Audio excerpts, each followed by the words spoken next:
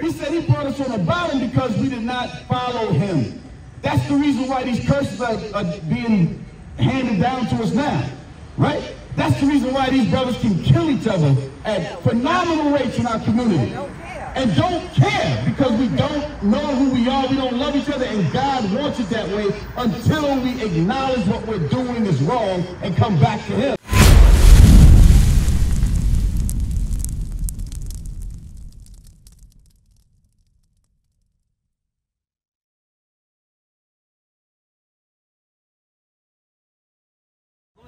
Dwayne, how you doing, man? I'm Vernon. We're Israel United in Christ, right? What we're showing our people is how do we change the state of our community. You understand? Our people was in the news yesterday because of a shooting down there, right? And what we heard is that there was some form of retaliation today that happened. So how do we stop that from going on in our community? The answer is to come back to God's laws, statutes, and commandments. You understand that? And you, brother, as a leader in our community, because you're a man, right? Our people must start seeing you as an example in that community doing the Most High God's laws. You understand that? And sis, you're a leader in your home. Because you're the one that has to be home raising up your children and supporting that man, that righteous man. Read. And to love him. And now we must love God. How do we love God? Love each other? Love each other? You're right. Matter of fact, we're going to bring that up. Right? But what's another definition? How do we love God? How do we love each other? You see? Our people don't even know how to love or what love is. That's why we have so many broken families, broken homes, broken relationships now. Because we don't even know how to love each other. Our women don't even know how to love their children. They may think they love them, right? But then they're allowing their children to eat things that's killing them, or they allow their children to serve other gods that eventually is going to kill them as well and lead them in the wrong path. So how do we love each other? How do we love God? Give me 2 John 6 first. This is how we love each other now. Read. 2 John, verse 6. And this is love. So the Most High God is saying, this is love. Read. That we walk after his commandments. We must start walking after God's laws, statutes, and commandments now. You understand that? How do we love God? 1 John 5. 1 John chapter 5 and verse 3. For this is the love of God. He's saying this is the love of God now. Read. That we keep his commandments. That we keep his commandments. And guess what about God? Because what we're taught in the Christian church, that Christ died so that we no longer have to do the laws. I've heard that before. Have you heard that, bro? Have you heard that we're under grace now so we no longer have to keep the laws? But you see, and the thing is, we just told the brother, right? I'm not going to get on it, but we told the brother, what did I say his role was? What did God say that man's role was in our community? He's supposed to be a leader and a pillar in our community. And do you see the state of the black man now? Whereas he don't have time to hear it to build himself up so that our community can change with a woman right next to him. But the woman is standing here, disciplined, willing to hear. That is our people being completely destroyed. Give me Hosea 4 verse 6. And it's sad, right? And it should anger our people. It angers us up here when we see the state of the so-called black man docile, not wanting to lead his community, not wanting to lead his women or his children, not wanting to hear who he is and to accept the fact that he is a God on this earth here and supposed to be ruling. Read that. Hosea chapter 4 verse 6. My people are destroyed for a lack of knowledge. That is part of our destruction. And that's why I say I'm not going to bang on the brother too hard. You know why? Because he doesn't know any different. Lord's will, Lord, he comes back because we're not going to stop being out here in these streets. We're downtown, uptown, we're in other states, we're all over the place. Every single day of the week. So we're not going to stop. So Lord's will, he sees us again. Or he runs across us like you ran across us over YouTube, right? Read. Because thou hast rejected knowledge. Because our people reject the knowledge of God. Read. I will also reject thee. And this is why we have brothers that are homeless, strung out on drugs, talking about there is no God. Because the Most High God has rejected us now, to the point where we have no spirit in us to fight, no spirit in us to work, no spirit in us to lead our community at all. no spirit in us. As men, read. That thou shalt be no priest to me. We should desire the office of a priest of God, because that is the greatest office any man can ever have. Read. Seeing thou hast forgotten the law of thy God, I will also forget thy children. And the Most High God now has forgotten our children. You understand that? So the thing is, you already understand this word. You believe the word. You believe the gospel. You believe that you're God's chosen people? Of course I do. Sis, do you believe that the black people are God? I know you're just getting up here, so I'm asking you a question. I'm gonna see if you roll with us though, right? Do you believe that the black people are special in the eyes of God? Why? Why do you think so? Because we're getting our asses whipped now, right? We're at the bottom now. All the way. Right, but why do you think that we're special in the eyes of God? I think because God loves me all. God loves us? Right, he does love us, right? And right now we're being, where's that at? Whom the Lord loveth, he chastens. Hebrews 3. Get that, because what we must understand is we're being chastised by God now. So by us having to live, work check to check, right? For us being single parents, right? Not having a stable household. Our children may be strung out on drugs or out there in the streets doing gangbanging and all those different things. For us being homeless at times, right? Because I didn't have a place to stay my whole life. I'm with a wife and 2-3 children and living in a damn extended state. I don't have a place to stay. That's the state that I came out of. You understand that? But all those things we must understand. It's real. Hebrews chapter 12 and verse 6. Go ahead. For whom the Lord loveth. For whom the Lord loveth, what does he do? He chastened them. That's the reason why he can put us on the bottom. Right. He said he brought us on the bottom because we did not follow him. That's the reason why these curses are being handed down to us now. Right? That's the reason why these brothers can kill each other at phenomenal rates in our community. And don't care because we don't know who we are, we don't love each other, and God wants it that way until we acknowledge what we're doing is wrong and come back to him. Read. And scourgeth every son whom he receiveth. Because we are the sons and daughters of the Most High God, so he got to whip us. If your child doesn't do what you tell them to do, what do you do? Oh, they're going to get a whooping. They're going to get a whooping, they're going to get punished and things. Does it feel good? No. So how do you think the Most High has to govern an entire nation of people? He can't be light on everybody. Everybody probably wasn't wicked like that, right? But everybody was part of that nation, and we all took part of that chastening. You understand that? That's how the Most High got to deal. That's why slave ships had to happen.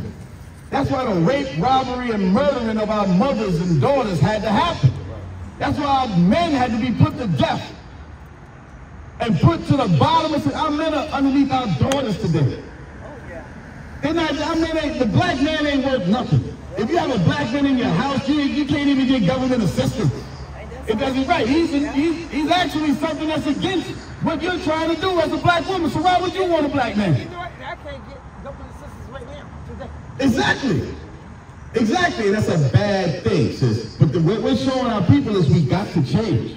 Right? We got to come back because 1 John 5:3 again, it says God's laws are not grievous, right? Now we have 3 women out here.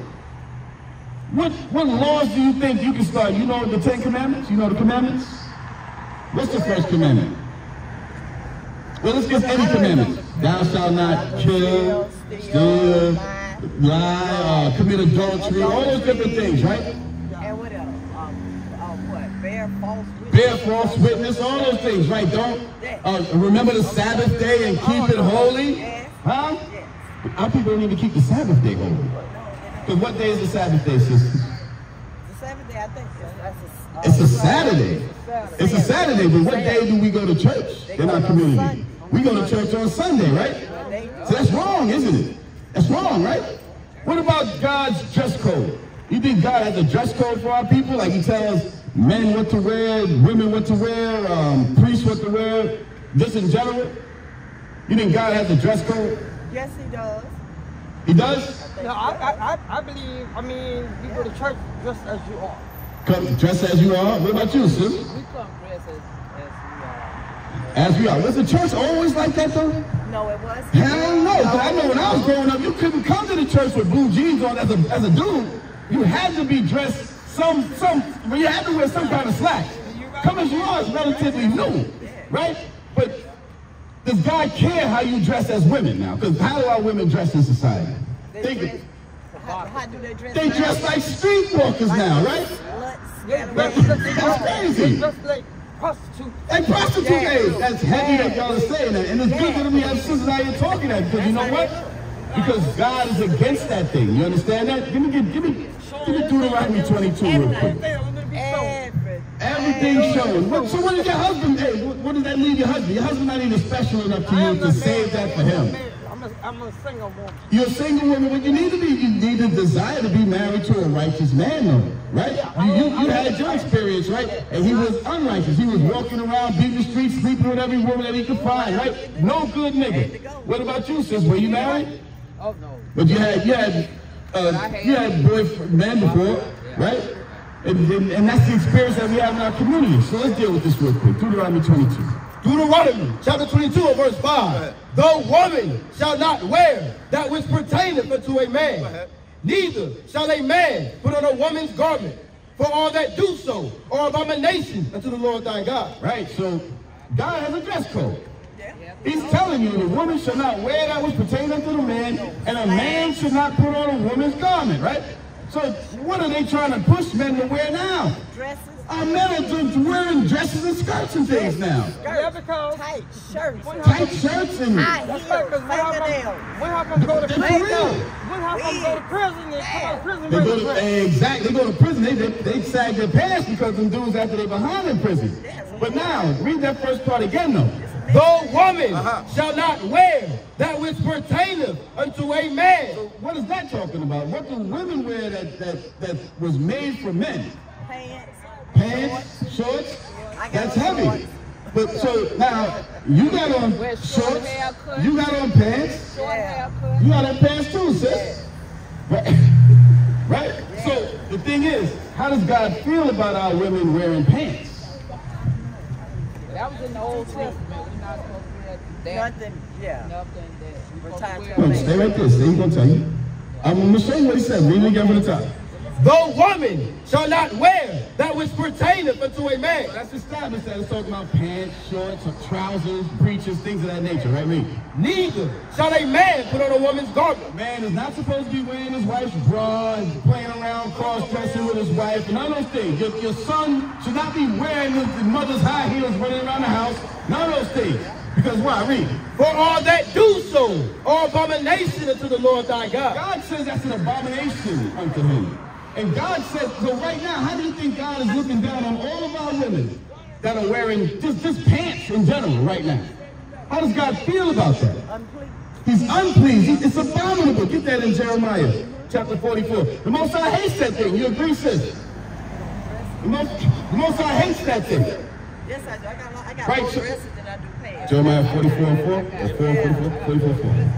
Jeremiah chapter 44 and verse 4. This is how God now, so this is how the Most High feels about people looking abominable in his eyes. Read. Howbeit I send unto you all my servants. All of his servants, because the Most High servants are you so-called Black, Hispanics, and Native Americans. You are the servants of God. You were born to do God's service on this earth here and be that example. Read. The prophets rising early and sending them, saying, oh, do not this abominable thing. That's what we're out here doing. We're out here telling our people, don't do this abominable thing. Read. That I hate. That God what? That I hate. That's the Most High God hates. He hates abomination. So our job is to come out here, we show you who you are. You're not Black, you're not African American, you're not Native American. You're God, so you're Israelites according to the Bible. That's your nationality. And now we must show you that the Most High God is looking down on us and he hates the way he sees our people. Right? He hates to see our women in pants. Why? Because you're royalty. You understand that? When you get married, what do you wear? You wear a dress, right? When the girls go to proms, what do they wear? They wear prom. Why? Because they want to feel like a woman. That's the most glorious time of their life. The Most High God has created you to feel that way every single day of your life. You understand that? You're created to feel that way. So you should feel the same way about those pants and those shorts that you have on now, the way God feels. Because you don't want to be that way. You understand that? Give me 2 and 9. Timothy 2 and 9. Also, modesty. Right? Because our women wear tight pants, they're revealing and things. We talked about that earlier, right? How you doing, bro? What's up, We're brother? going over the dress code of God, right? Read. 1 Timothy chapter 2 and verse 9. In like manner also, that women adorn themselves in modest apparel. So now God says that women are supposed to dress modestly. So even though, like, sis, you have a dress on, right? But you have your cleavage out. That's not modest, right? So you got to follow the whole dress code of God, meaning no pants. And guess what? Okay, I'm not wearing pants. I'm wearing a dress. You're not supposed to see your curves and shit. It can't be a tight dress. It can't be a short dress. It can't be a revealing dress with your chest out. You understand that? Why? Because that causes, man, like, what's your name, bro? Frank. Frank. I'm gonna say something to you. Yeah, I got you, Frank. Not right now, though. Not right now. But that causes brothers that when they see those things, the first thing a man will look at is you're behind because, you know, our women have that. Showing everything. Right, our women have that, right? It just is what it is. I grew up with 2 older sisters, and when they became a certain age, my mother used to tell them, hey man, put some damn clothes on, you got all that stuff moving around in the house.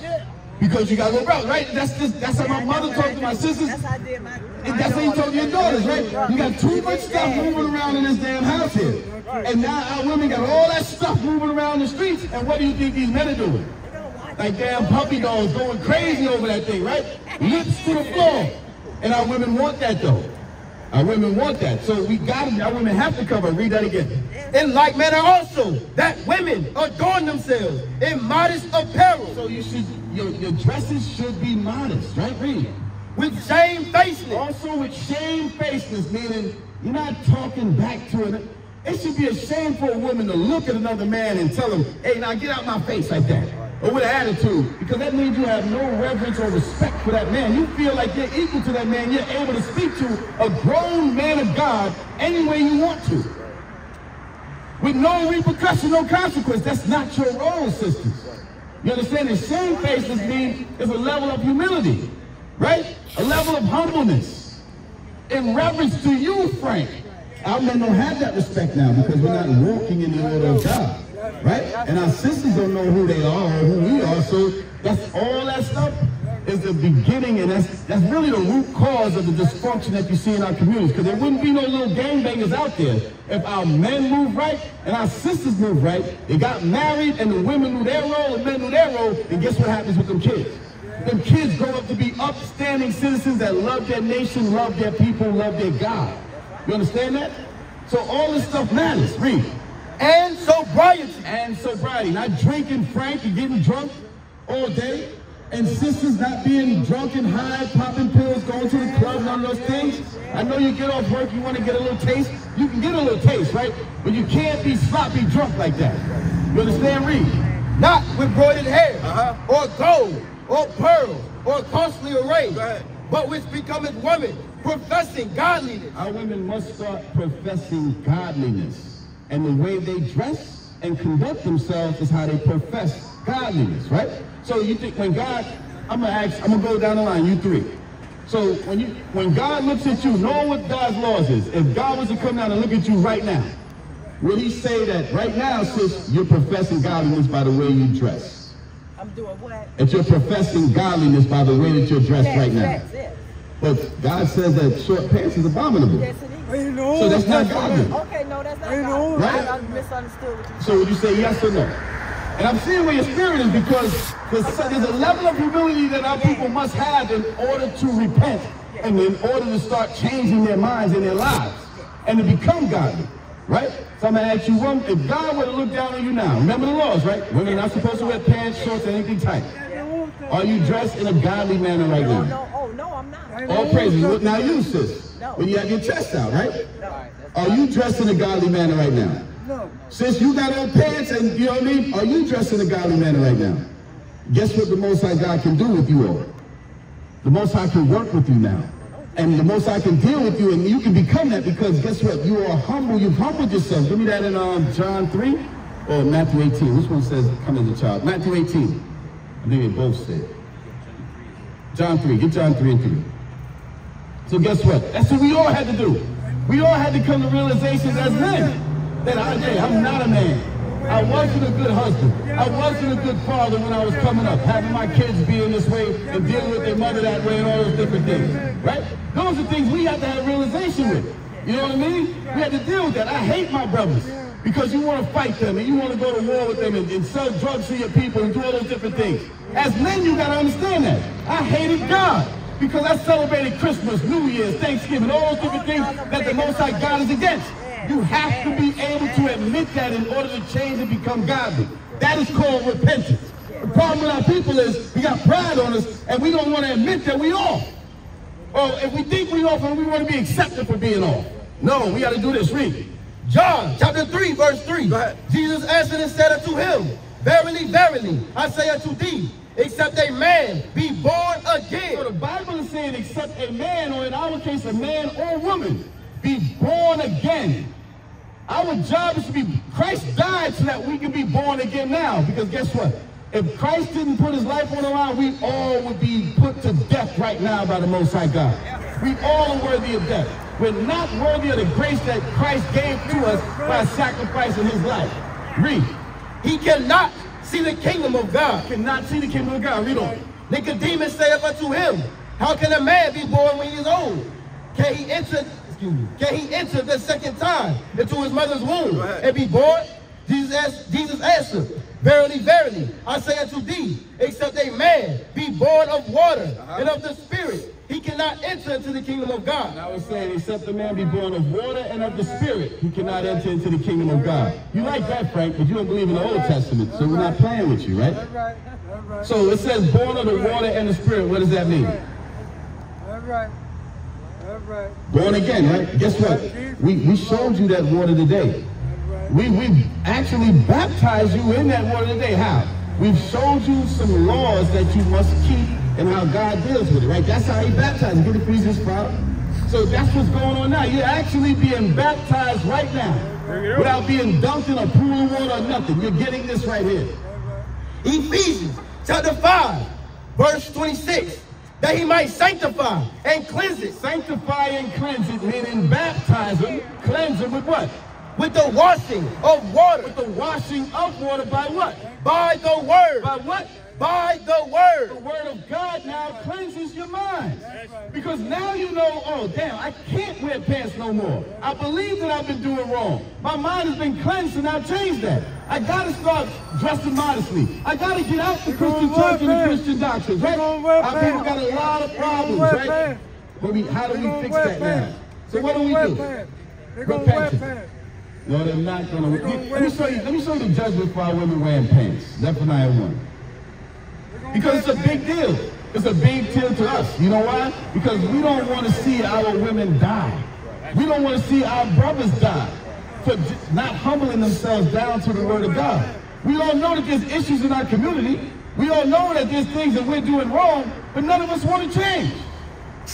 That makes absolutely no sense. Because if your car breaks down, you want to fix it, right? And so what? If your tire goes, what do you got to do? You got to change the tire so the tire can work. Guess what? Our community is not working. Our households are not working. Guess what we got to do? We got to change our households, and we fix it by the word of God. That's right. We got to do that thing. Read. Zephaniah. What you got, sis? And we also have to change our ways. Exactly. We definitely got to change our ways. Read. Zephaniah, chapter 1 and verse 8. And it shall come to pass in the day of the Lord's sacrifice that I will punish the princes and the king's children and all such as are clothed with strange apparel. There's a punishment for wearing the clothes outside of God's dress code. Our people don't understand that. But there is a punishment. You will be put to death if you're not dressed according to how God wants you to dress. You understand that? You understand that? Give me Matthew 4 verse 12. Real quick. Let me show you something, because you see, we hear about the laws of Moses was done away with, right? The laws of Moses is never done away with. You understand that? Yeah, I mean, it hasn't. No, but what happens is our people go away from that. So I'm going to ask y'all a question, because that's the Old Testament is what he say, right?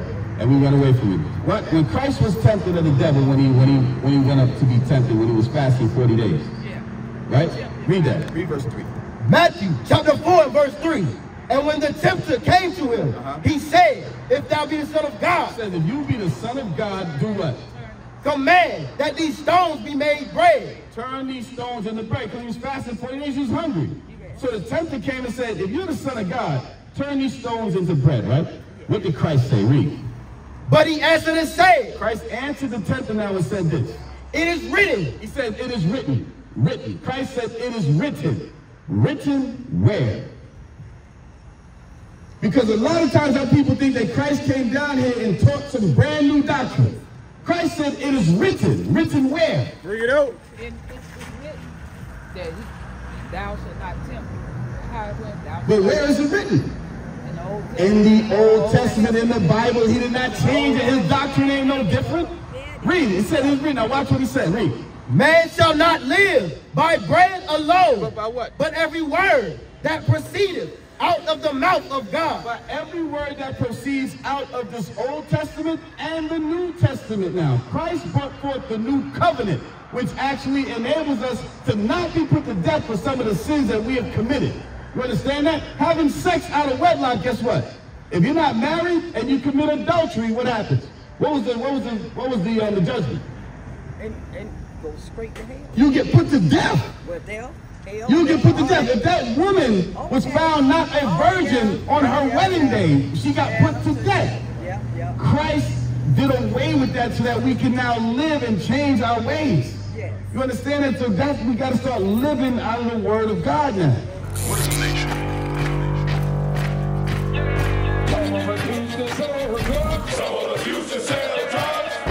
Nation is men leading by example.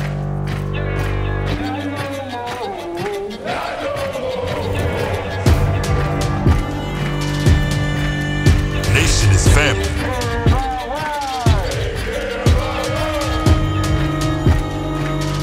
Nation is community. Nation is children with role models.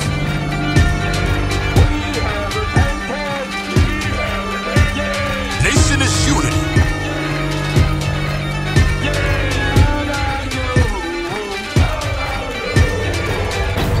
Nation is you. And finally, my brethren, be strong.